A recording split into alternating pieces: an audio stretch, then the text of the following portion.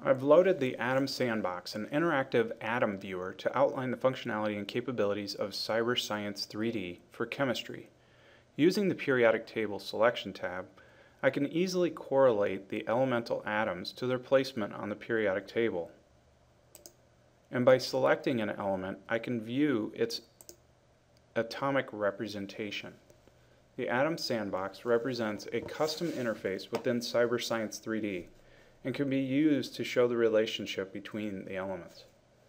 Once loaded, I can utilize the purple minus option to add or subtract electrons, which will affect the charge or ionization of the model.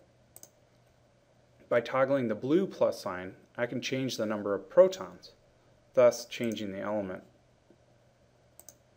And finally, the green option, or neutrons, will affect the overall weight of the model. Under the common isotopes area, I can compare the isotopes visually and show the radioactive decays for these isotopes.